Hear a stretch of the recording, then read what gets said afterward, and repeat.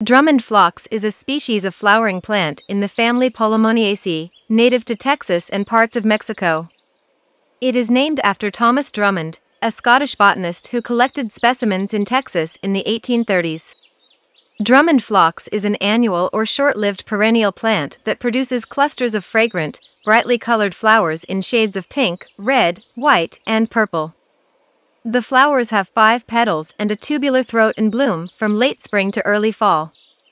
The plant typically grows to about 6 to 12 inches in height and spreads to about 6 to 8 inches in width. Drummond Phlox is a popular garden plant and is often grown for its showy, long-lasting blooms. It is commonly used in rock gardens, borders, and containers. It prefers well-drained soil and full sun, and can be propagated from seed or cuttings. Drummond Phlox prefers well-drained soil that is slightly acidic. You can amend the soil with organic matter, such as compost or peat moss, to improve drainage and fertility. Water the plant regularly, especially during dry spells, to keep the soil consistently moist. However, be careful not to overwater as this can cause root rot. Water at the base of the plant to prevent wetting the foliage. Drummond Phlox needs full sun to thrive, at least 6 hours of direct sunlight per day. Ensure that the plant is in a location with ample sunlight.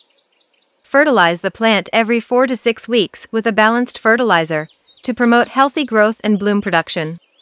To encourage bushy growth and prolong blooming, pinch off the tips of the stems regularly. Deadhead spent blooms to keep the plant tidy and to encourage more flowering. Drummond Phlox is relatively resistant to pests and diseases. However, it can be susceptible to powdery mildew, especially in humid conditions. Use fungicides and maintain good air circulation to control this. By following these care tips, you can enjoy the vibrant blooms of your Drummond Phlox for many months. Thanks for watching my video. If this is your first time on my channel, please consider subscribing. If you liked my video, please do like and post your suggestions in the comments.